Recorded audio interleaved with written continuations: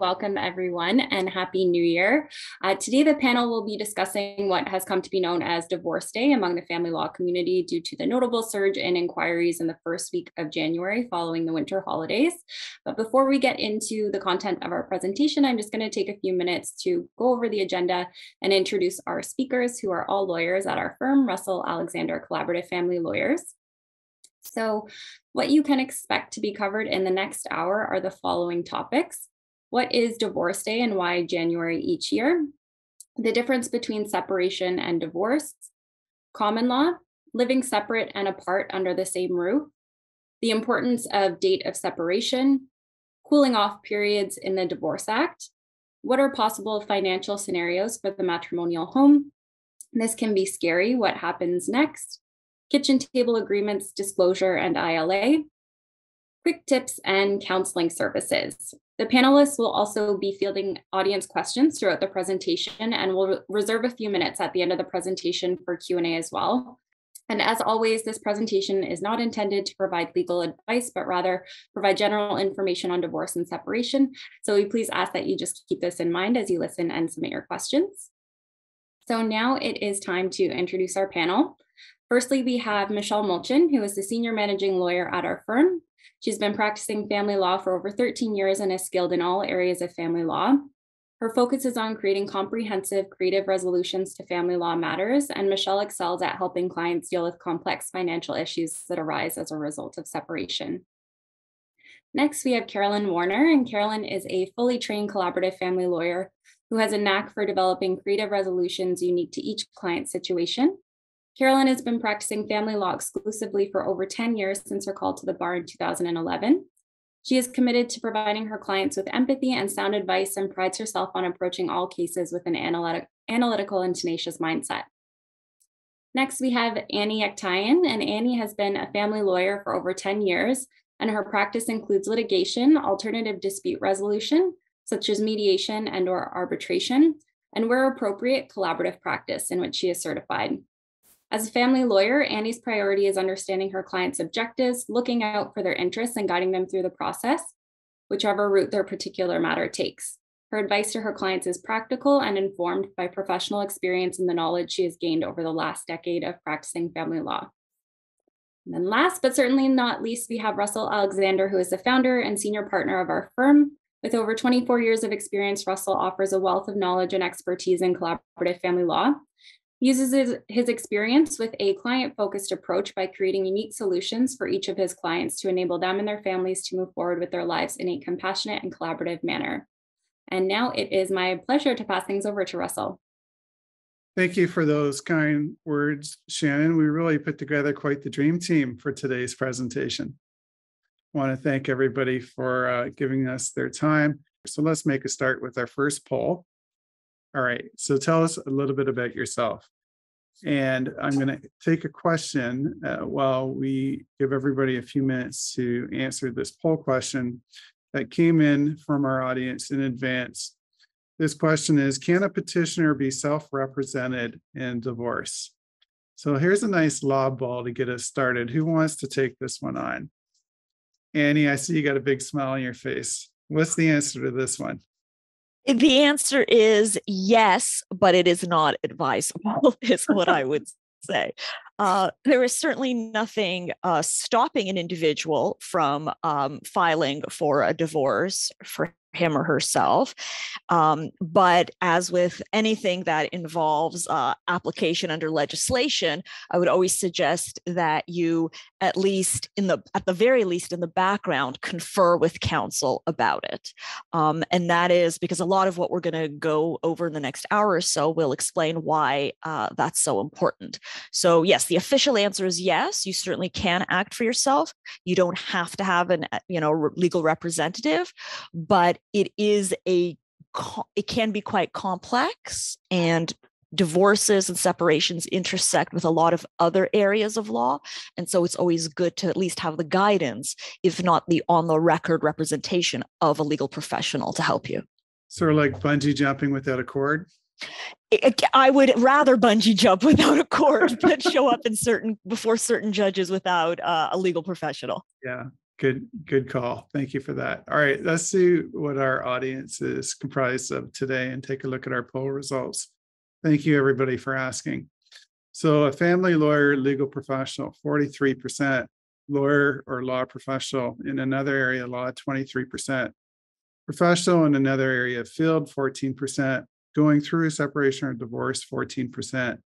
We have 3 law students with us today. Welcome, 4%, and one other. You can put it in the Q&A box. So thank you for answering those poll questions for us.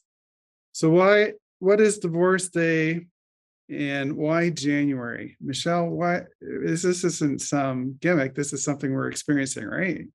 Absolutely. And actually, we see it every year. I've been doing this for over 13 years now, and it never fails to surprise me just how many people we get coming to us in January.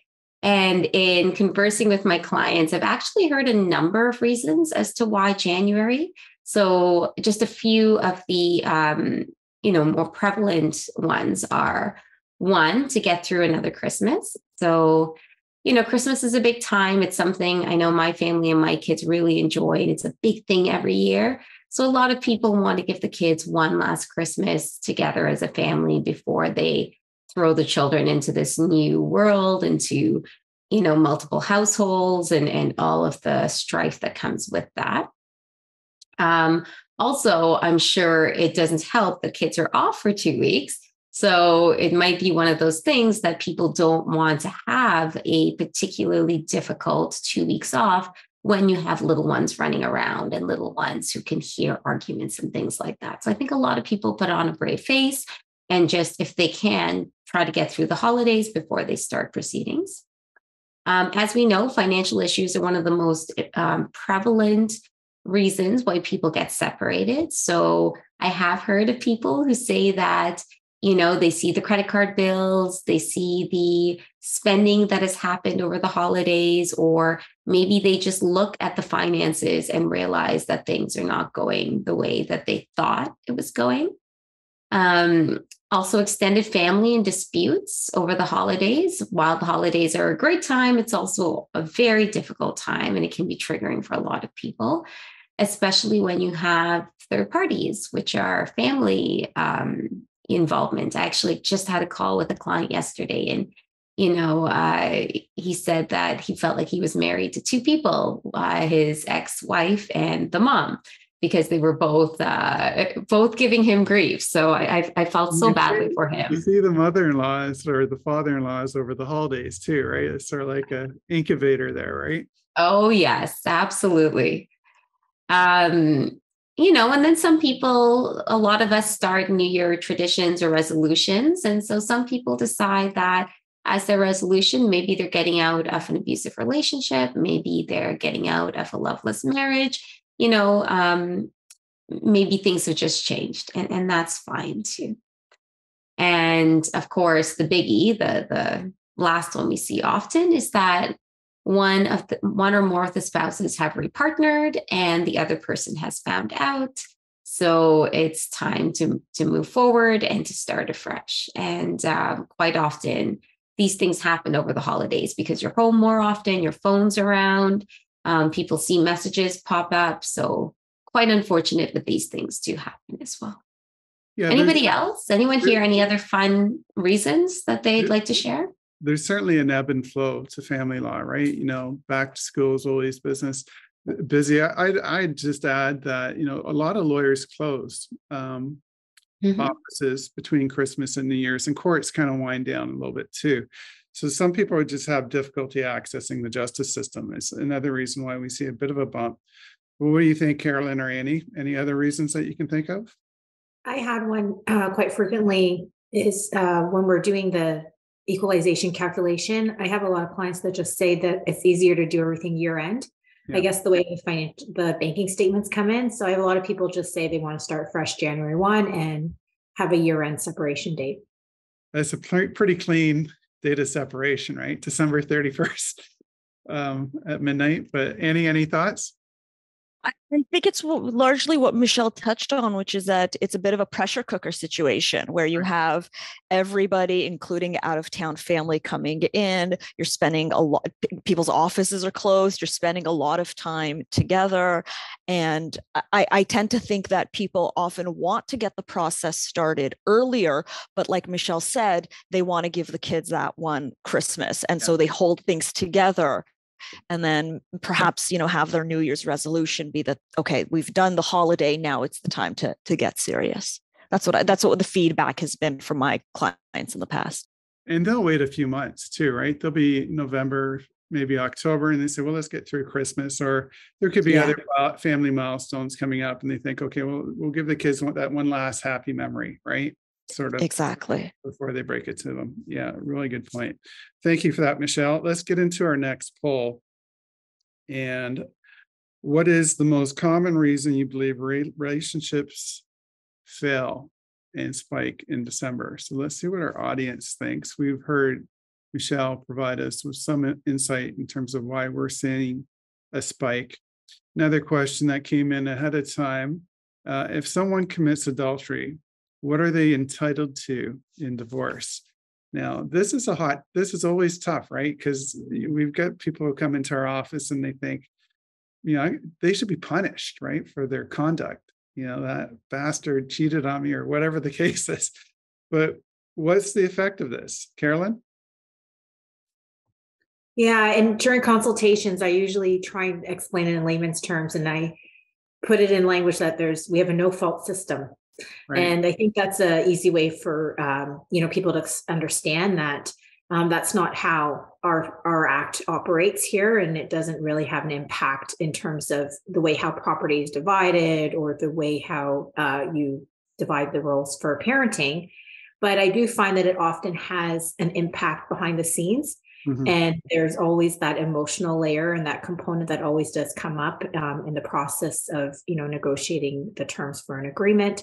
So it does have an impact behind the scenes ultimately. And also in terms of trying to obtain a divorce under the act, the standard is we have, 1 year separation period, but that would be a ground to get a divorce earlier than that 1 year point if you are able to show that there was adultery, though it doesn't always work in practice. Logistically, administratively, it might be hard to push that through within a year. But Annie, your thoughts?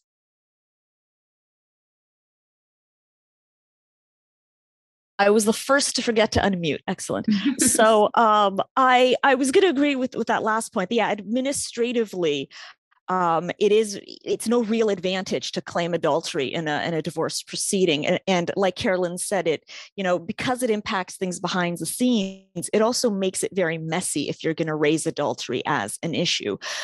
So I've had clients bring that up and I tell them, well, technically you could use that to bypass the 1 year.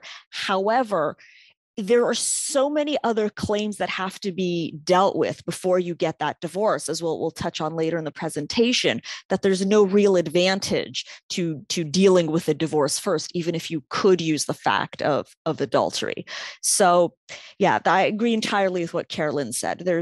You are not entitled to any greater settlement if you have been, the victim of an adulterous spouse, and you're not really going to be disentitled if you are the party who committed adultery. So I usually tell people that it's moot.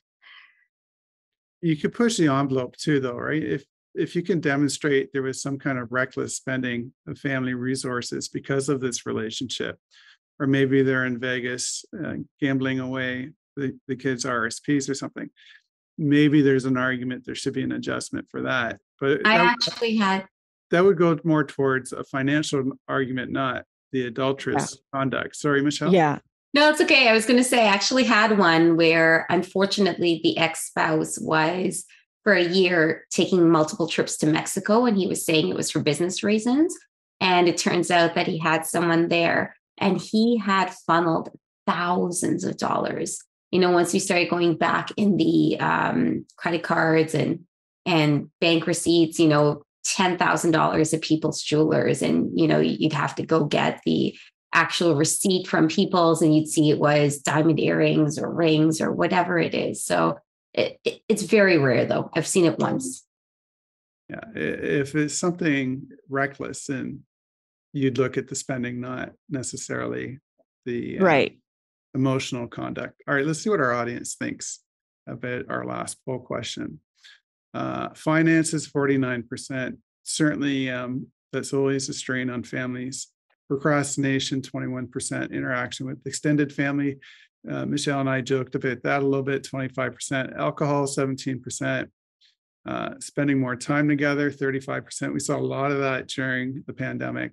People getting cabin fever and realizing they don't like their spouse that much if it's going to be 14 hours a day. For other Q&A, put in the box. Thank you for audience for answering those questions. The difference between separation and divorce. So what do we need to know here, Annie? So it's a very sort of broad question, and I'll attempt to narrow it by saying that a divorce is just that. It is the legal dissolution of your marriage and the point at which the state no longer recognizes you and your former spouse as spouses. The thing to keep in mind is that the divorce is ultimately the very last step in the process. We start with a separation, and the separation is the point at which the parties both are aware that the relationship has, for all intents and purposes, ended.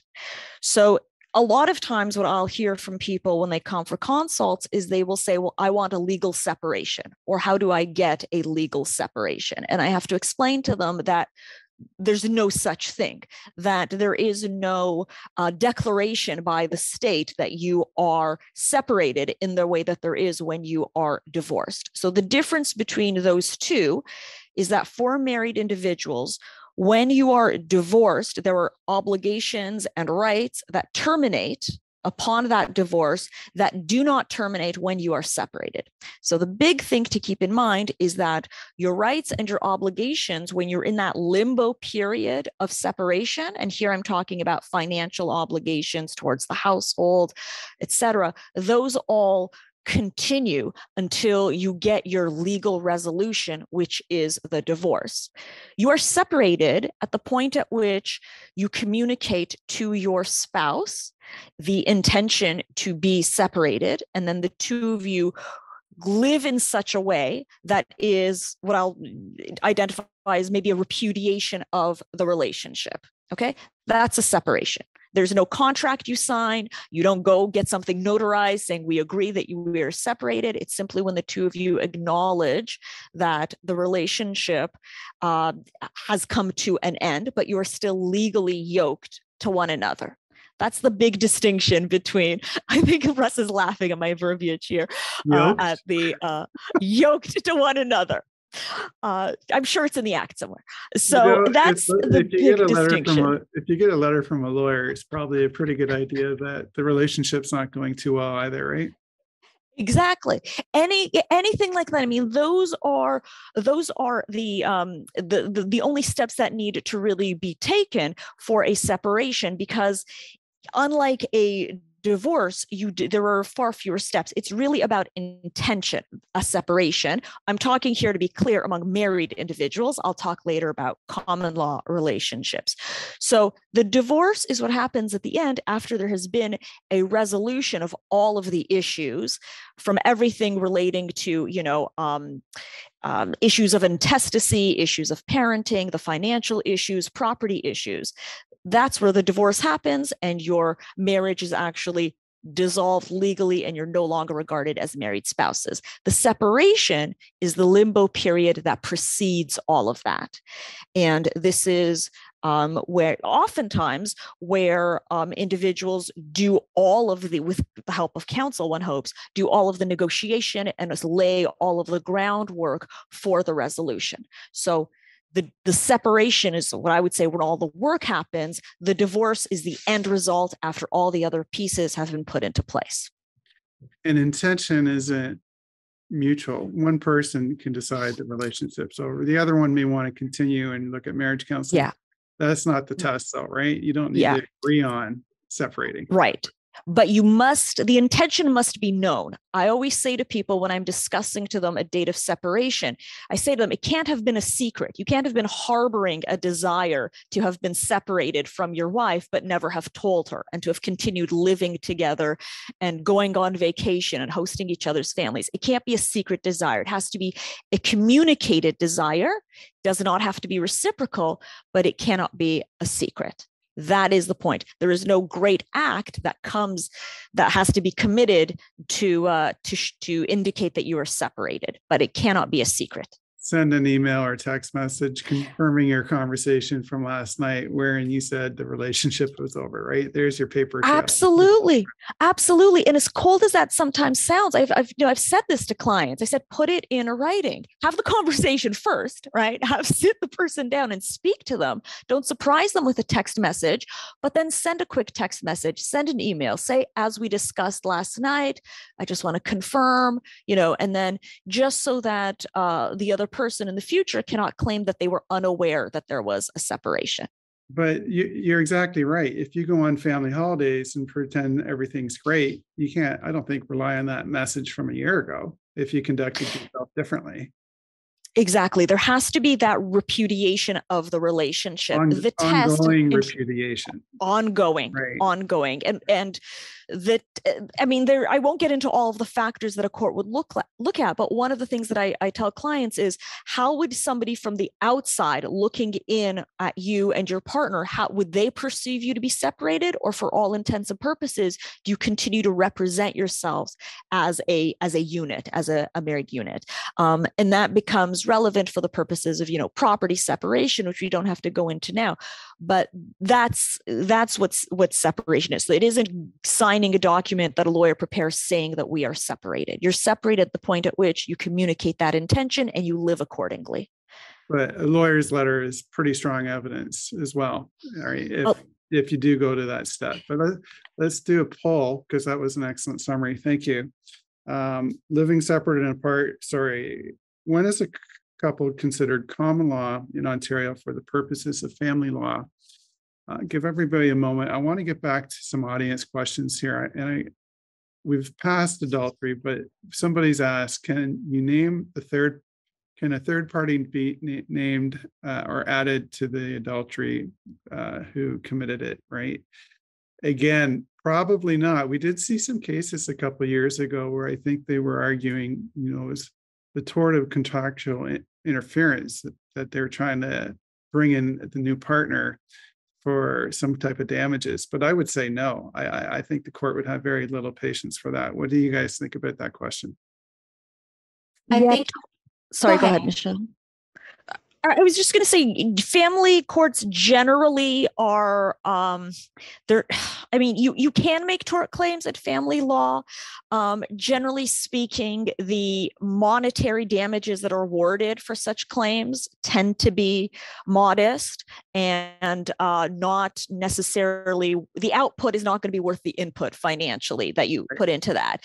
And it all goes back to what Carolyn said when she was talking about adultery, which is, while it motivates you, in the background as a claimant, it's not necessarily going to assist you in your proceeding. It's something that has upset you, but not necessarily something that puts you in a strong position in a legal context. Well, often the motivations, vengeance or redemption, right? It's kind of, people, they don't care about, their legal budget at that point. But Michelle, what were you going to say?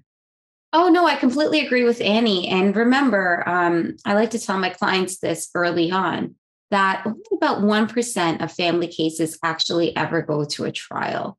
So, this isn't unfortunately like Matlock. We're not going to have a situation where a judge sits there and says, you, sir, you were the adulterer and you broke down the family and you're a terrible person.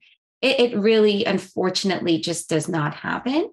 And we have some wonderful services. We've got counseling services. I know one of you guys are going to talk about that later on. But I find it helps my clients better if I send them to the appropriate mental health services rather than them trying to get their revenge or their day in court, because it just does not happen. I'm going to get to these survey results. Let's do a quick survey Yes or no, just put the answer in the Q&A box. How many people know who Matlock is? Am I aging myself here, I guys? don't know. Our audience, some of our audience haven't even seen Top Gun. It's like, what's going on? You haven't seen Top Gun? What's a newer Ally McBeal? Is that a Oh my newer? God. Okay, now Michelle, now I got to throw your life jacket Ally here. McBeal might have been before Matlock. Come on. Okay, One hang other- on. Go ahead. Hang on. Let's get this poll off the screen here. When is the couple considered common law in Ontario? I just want to give credit to the late, great Phil Epstein. When the toothbrush shows up was his comment. All right. If the toothbrush is there, probably a good chance you're common law. Children together, 5%. Live together for 1 year or more, 31%. Live together for 3 years, plus 32%. Obviously, a sophisticated audience choosing it depends at 32%. That's usually our default answer to everything. Sorry, what were you going to say before I cut you off there, Annie? Oh, just to go back to adultery for a second. One thing I would say is talk about adultery for an hour. Yeah, let's talk about adultery now. Well, one thing to keep in mind is if there are children of the relationship and the individual who was let's say the person that the spouse had an affair with is still in the life of that spouse, and there are children and children have been introduced to this person and it becomes a real relationship for one of the parents. One thing that, parties should be mindful of is the treatment of that individual as part of the court proceeding, because this is somebody who could potentially be a step parent to the children. This is somebody who is going to be in the lives of the children. And so as angry as somebody might be at the person that their spouse cheated on them with, if this becomes an actual relationship and this person is going to be in the lives of the children, you do a disservice, I think, to the children if you let that infect the family law process. That's a really good way to poison the waters, and I've unfortunately seen it happen. So that's something that I would also say is a reason to not lean too heavily on the adultery claim in a family law proceeding. I've got a very important update from our audience. Yes to Matlock. Yes, they know Matlock. Matlock was great. Yes, they know Matlock, and they know Ally McBeal. So thank you, everyone. I appreciate it. Maybe I'm being too hard on you, Michelle, but if you've got other TV shows in the same vein, put them in the chat Q&A. We'll get to them. Common law separation. Back to you, Annie. What do we need to know here? Sure thing. So the key term in that poll question, that last poll question, was for family law purposes. When are you common law for family law purposes? And the reason is it's different than being common law for the purposes of the Canada Revenue Agency. So if you are cohabiting in a conjugal relationship with another individual for 1 year, you can file your taxes as common law, and you're not doing anything improper. You're not doing anything inadvisable. For the purposes of CRA, you are common law. For the purposes of making a family law claim, you are not. So for a family law claim, you have to be cohabiting in a conjugal relationship for 3 years. There is an exception. I'll get to that in a moment. So it is the 3-year period to make a claim of, for example, spousal support or something like that. The exception that I alluded to earlier would be if there is a child of the relationship, whether it's a child that you adopt or a child born sort of as children are in the course of a relationship, then it would be a cohabitation of a conjugal relationship for 1 year. Okay, so as ever, the "it depends" would have been the correct answer to that poll. So a common law separation, of course, the obvious distinction is, well, there's no divorce at the end of the road. However, there are still legal claims that have to be resolved when common law partners separate, especially if you have children. So if there is a separation between common law partners, oftentimes a separation agreement should still be drafted and still be executed, dealing with the individual's rights, dealing with parenting issues, dealing with issues of child support, etc. So if you are common law, the big distinction is that you do not have any automatic property rights. The equalization scheme in the Family Law Act at Part 1 does not apply to you. However, there is legislation that deals with child support and with spousal support and with parenting and with decision making. And all of those issues have to be addressed as part of a common law separation. So just because you don't need to go to a court for the dissolution legally of the relationship, but you can absolutely and should absolutely get your ducks in a row with respect to spousal support, child support, the rearing of the children in terms of decision making, and the parenting schedule, but no automatic property rights. All right. Thank you for that. Let's get into our next poll question, the grounds for divorce. I'm going to throw that up on the screen. Thank you, everybody, for participating in our polls. One suggestion was Suits might be more timely for a TV show.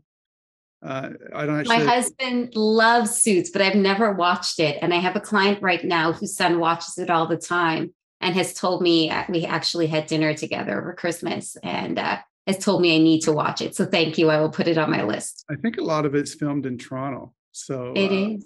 Yeah. Okay. Yeah. And Meghan Markle was actually one of the actors in that. And I've always told everyone Meghan Markle is kind of my style icon. She's kind of the person I enjoy seeing how she dresses and what she's wearing. So I should really watch it.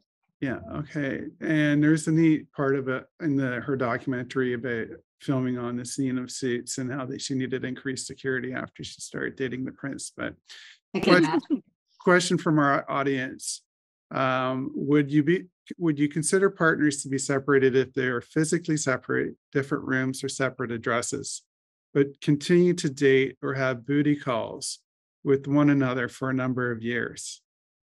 Sorry, did you say separate addresses or just separate rooms? Separate rooms or separate addresses, but I guess they're still, friends with privileges or whatever they call it these days. So does the booty call reset the clock on the state of separation? I don't know. Well, we're going to say it. It depends. Yeah, it depends. The case law, I mean, again, there's the big thing to keep in mind is that there's no one factor that a court will prioritize over the others, but ongoing sexual Congress, I'll say, if that doesn't sound too formal. If she can reference Matlock, I can say sexual Congress. Whoa. I think, Annie, your terms are a little even older than mine. What was it? I still don't understand the yoke thing. All right, so there's a Congress going on. How's that? So if they continue to have sex, that is one factor that a court will consider, but it's not dispositive. So it's not determinative. Yeah. It's the totality of their conduct. So the clock isn't reset, but somebody could certainly use that to say, well, she was still sleeping with me, so I didn't think we were broken up. I thought we had reconciled. So I would say it's iffy. The booty call once or twice a year may not reset the clock if all the other is repudiation. Right. Especially different addresses, right? If you're at a different address, but maybe once or twice a year, things get a little bit frisky. I don't think that would do it. But again, totality, as Annie said. Right. Yeah. Let's see what our audience thinks.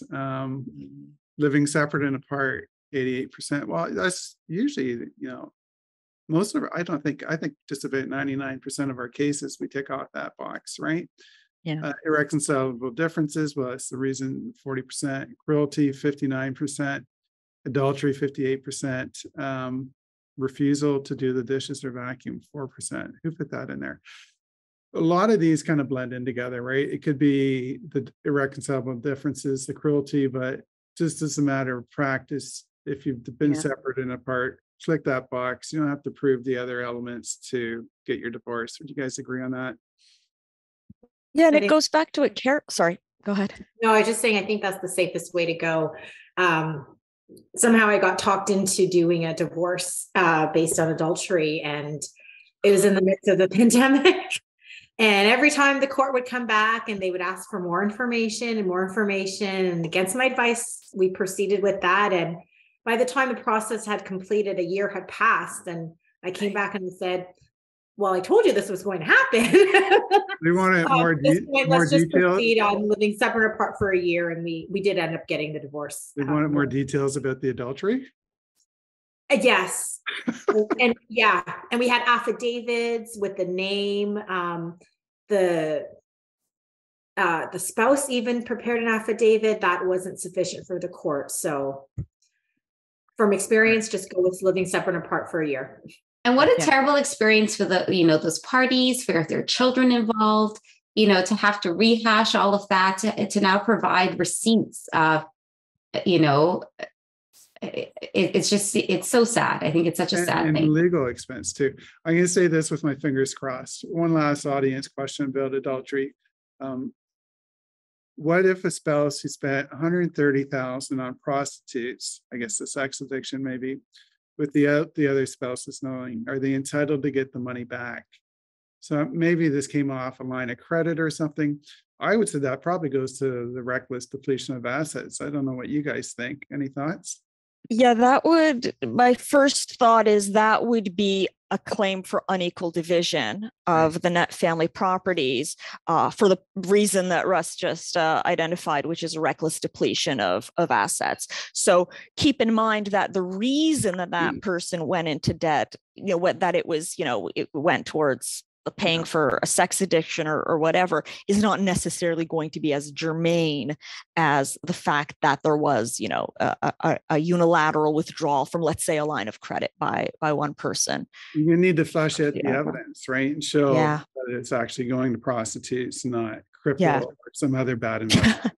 And I think the length of time, right? If this has been going on for 10 years, it might be harder to make that argument, or at least go back as far as 10 years.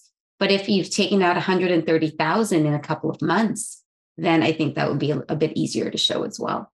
Right. Yeah. All right. Let's talk about living separate and apart and in the same roof. Michelle, thoughts here? How many minutes do I have for this, Russ? We're going. We might have spent a little bit too much time on the salacious stuff, but I don't know. We'll see how we're coming. Maybe. All right. So we need to do a whole seminar on adultery, apparently. Right. Okay. So, so living separate and apart under the same roof, this happens all the time. And lots of my clients come in and they've done this without even knowing it. So when parties separate, we will talk about the date of separation, but we pick a date and we say, okay, that's the date that we separate everything. But it's not magic. You can't simply divide your assets, sell your home, figure out where the kids are going to be. It takes time. And so for many couples, I would say most couples, there is usually, unless there's domestic violence, there is usually this situation where you're living separate and apart in the same home. And it can look, there are many different ways to do this. So usually parties are in separate bedrooms. Sometimes they are sharing the domestic work. Sometimes they're doing it together. It really is dependent on your particular family, and you can make this work however it works for you. I've had some people who work shift work, and so they literally wouldn't really even be in the house at the same time, except for maybe on days off. And they'd kind of just come in, take care of the kids during their parenting time, and then go off to work. So as I said, though, if it's a domestic violence situation, this is not a great idea. And if I were the lawyer speaking to the person who had either been accused or who was accusing the other party of domestic violence, I wouldn't suggest a living separate and apart under the same roof scenario. We can have nesting arrangements where there's dedicated times where parties go in and out, or usually one party will move out, especially if they've got family or a way to do so that's safe, and ensure that there can be no other allegations made. All right. Quick question came in here. Couples living separate and apart. People want to know common law couples and the different trust claims. Shannon will put a link into it. We have separate programs dealing with, constructive resulting trust, joint family ventures. We'll give you some additional information on that. We can't cover that today. But quickly, Michelle, the importance of the data separation. We've got a few minutes. Let's start off with. Oh, thanks. So data separation. So as I alluded to, the data separation is very, very important. So this is the date that all of your, that kind of triggers everything. So post-separation date adjustments, equalization if you're married, child support, spousal support. It's a very important date. And if you think about it kind of critically, let's say we just chose a week. Let's say we chose the first week in January, for instance. Well, what day do we choose? Our checking accounts are going to change on a day-to-day basis, January 1st versus January 7th. Maybe you've had a paycheck come in there. Maybe transfers were made between accounts. Maybe you had a mortgage payment in there. So instead, what we do is we choose one particular day, and that's the day that we use to divide everything. Can everyone hear me okay? Oh, thanks. Yes. Yeah, I can hear you. I think Annie needs to maybe mute while we're waiting. Go ahead, Michelle. Of course. Thank you. I just wanted to make sure I wasn't talking on and no one could hear me. So as we talked about, you don't often go backwards from this date. You can if there are issues, but usually this is the date that everything gets divided from going forward. And often parties can't agree on what the date of separation is. So as a practical point, what we sometimes do as family lawyers is we have both parties do two separate financial statements, and then we pull two NFPs. It's unfortunately twice the work, but often you'll find that the two different dates may or may not have made a big difference. And if it does make a big difference, then unfortunately, you're going to be going to a court, either a motion or a bifurcated trial to determine that issue, because none of the equalization and a lot of the financial issues cannot be determined until we have the date of separation. And again, it's all fact-based. It's all dependent on what happened with that couple and what each party thinks their particular date of separation is important, and what evidence you have to support that. When I come across those scenarios, usually they're within 10 or 12, 20 grand, right? Unless there's been huge changes in the market. You're going to spend that on legal fees in any event. Cut it in the middle, because the evidence you're going to need to prove the two different dates is going to cost you more than you're going to get. Would you agree with that, Michelle? Oh, absolutely. A bifurcated trial alone could be $20,000 per party. And if you're that close, if you've done the two NFPs and you're about $20,000 apart, I think any resolution-focused lawyer would say, is it worth spending 20 grand to gain 10? And you only get a decision on one issue in that trial, then you come back for the other trial dates, right? So absolutely. And you're really doubling your legal work, because while you're trying to determine that first critical issue of date of separation, there's a lot of other things that can't be determined, like retroactive child support, retroactive spousal support. Okay, Suits was filmed at the Bay Adelaide Center, if anybody's wondering, according to our audience member. Thank you for that. Cooling off periods quickly. Michelle, what do we need to know here? All right, so super quickly, we talked about it throughout this presentation. 1 year before you can get divorced, really historically, it was so that parties can make sure that they really wanted to get separated. Practically, it takes probably about a year to finalize everything. So as Carolyn alluded to, it's probably just best to wait for the 1 year. If you have a home, it takes time to sell it. If you've got children, it may take time to determine what's going to happen to them, where they're going to live. That may be dependent on where each party either buys or rents a new house. So usually that 1 year period is it's used up, and it goes really quickly. But again, it's important. This is for married couples only. Common law couples do not fall under the Divorce Act. All right, let's run our next poll. When spouses separate, they each get half of the house. We'll let that run for a minute. While we're doing this, we'll get into our next topic. What are the possible financial scenarios for the matrimonial home? Carolyn, what do we need to know here in a couple minutes or less? Yeah, I've got that one. Thanks. So when looking at the matrimonial home, there's a few options that can be considered. Most often people think about sale, but that's not really the only option.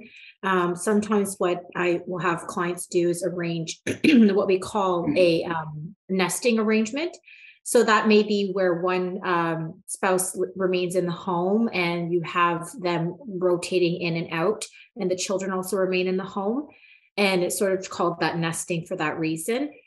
Usually when we have that sort of arrangement, it's typically only meant to be done on a temporary basis. As you can understand, like there's often some scenarios that weren't considered that may come up. Sometimes there's arguments about groceries and, keeping the home cleanly. In collaborative matters, I've also had some unique situations where we've negotiated agreements that included terms for a delayed sale or payments for a buyout that are sort of paid over a period of time. So that's also some consideration. Even when talking about looking at the potential scenarios for matrimonial home, we have to look at who owns the home. Sometimes it could be where it's joint owners, and there's some different differentiations within, there's joint tenants or tenants in common. With joint tenants, which is what often people do with estate planning, there's a right of survivorship. So there's also that consideration when there's a separation. Sometimes I have parties come in where they think about severing that joint tenancy, which just means that if they were to pass away, the property doesn't pass on to the surviving spouse, and even if the separation issues had not been resolved. Children, always keep them at the forefront.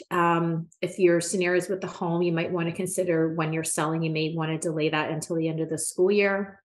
You also look at considerations if there's a domestic contract. And cohabitation agreements or marriage contracts, you'll often see clauses built into them that might have scenarios with respect to the matrimonial homes. Often you'll see where one party has the option to purchase the other's interest first. There's some sort of mechanism on how they would determine the value of the matrimonial home in terms of for the buyout. Also with the market shifting, obviously market conditions are very important. And big factor is really who can afford the home. So what I usually recommend is to try to approval for a mortgage. Obviously now with the market shifting, that has becoming more difficult. I'm seeing a lot of lenders not actually giving pre-approvals. So what I recommend usually is at the very least to do like the initial groundwork of an application, just to get a ballpark figure to see how much one could qualify, to see if it's even a possibility of maintaining the matrimonial home on their own. Great tips. Great tips. All right. Poll results. They each get half. 19% true, 8% false. Audience is catching on to our polls here. 73% says it depends. So this can be scary. What happens next? What we need to know. 2 minutes or less, Carolyn. Yeah. So I think the big thing to come into when, one person recognizes that they want to separate, and we touched a little bit earlier, and it's a scary process because you get married, it takes two people, you sign that marriage contract and you have that ceremony or whatnot, but it really does take just one person to proceed with the separation and showing that intent. So I think the big thing is writing out a plan. I have a lot of clients and they talk about journaling, and I think that's really important. And in that process, writing out a plan is coming out with a financial plan. So this is a good time to review your financial circumstances, review your financial assets. It's also a good time to think about figuring out a way how to talk to the kids. It's a strong, like the literature says that you may not talk to the kids exactly when you have a plan, but the point is to try and do it together if possible.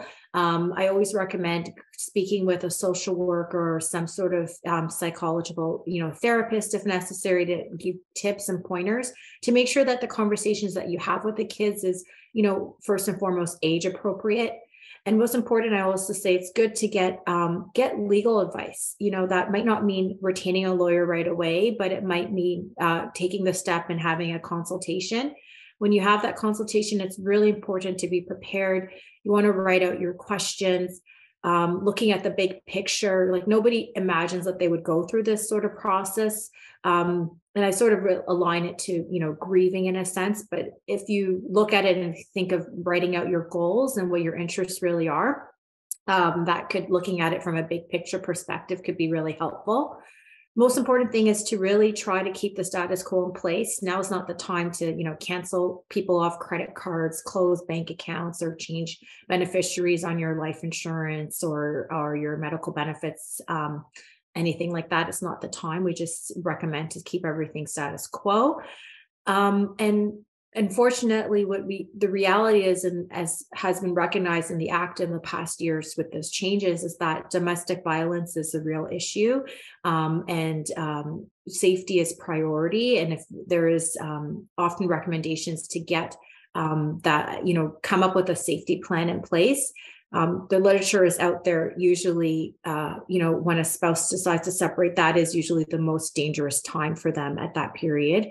So it's very important to sort of reflect on, the nature of the relationship, and if necessary, come up with a safety plan.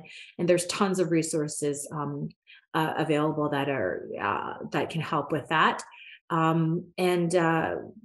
Again, just get that legal consultation, because during that consult, you might give you more information about like deciding when it would be an appropriate time if you decide that you do want to leave the matrimonial home.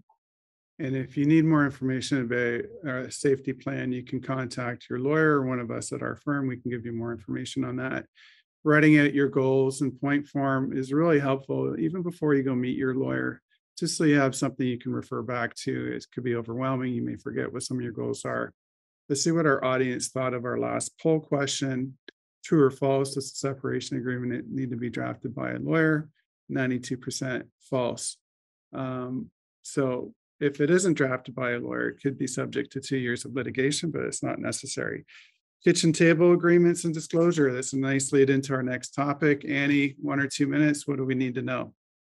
Okay, so what you need to know is that a separation agreement is a domestic contract, and it can potentially be set aside by a court in the future if one of the parties makes an application to the court seeking to have it set aside.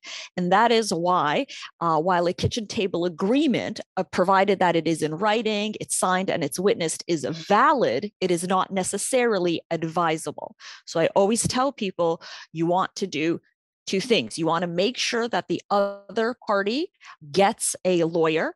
Unfortunately, you can't compel the other side to do so. And a lot of times people come to me and say, my wife or my husband is refusing to get a lawyer. And I say, well, we can't force them to, but I want to be on the record as telling you that this is the danger then for you. Because if somebody does not have a lawyer who will sign ILA, which stands for Independent Legal Advice, attesting to the fact that the signatory to the agreement understood, had explained to him or her what he or she was agreeing to, understood his or her rights, and crucially was not acting under duress, was not acting under fear of compulsion of the other person, that leaves the door open in the future to a party filing an application to the court to have the agreement set aside on those grounds. Now, we don't have enough time to get into the nitty-gritty of how a contract can be set aside by the courts, but if your spouse has a lawyer, that's a good way to foreclose on those arguments, to prevent them from being able to say in the future, well, I'm just a lay person. I'm a stay-at-home wife. I didn't go to law school. I didn't understand what I was signing on to. Well, no, you had a lawyer, and that lawyer signed a certificate stating that you did, in fact, understand what you were signing on to.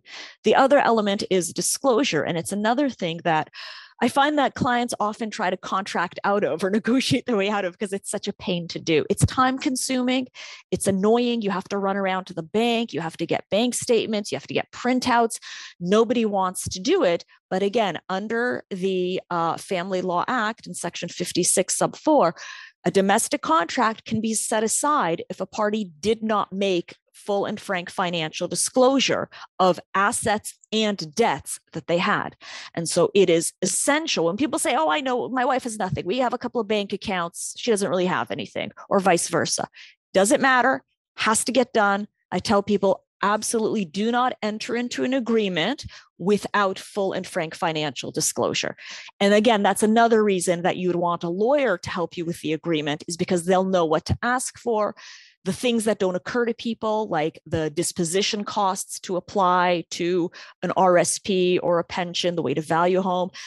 There are lots of things that come up that don't, like I said earlier, there's such an intersection between family law and other areas of law, tax law, survivorship, et cetera. All these things need to be addressed in an agreement.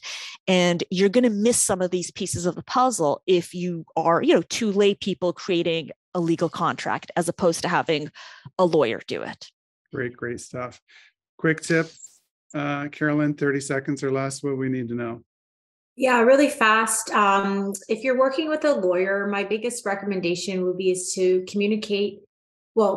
advise your lawyer what your communication style is. So whether you like email or you like telephone call, I think that's really important.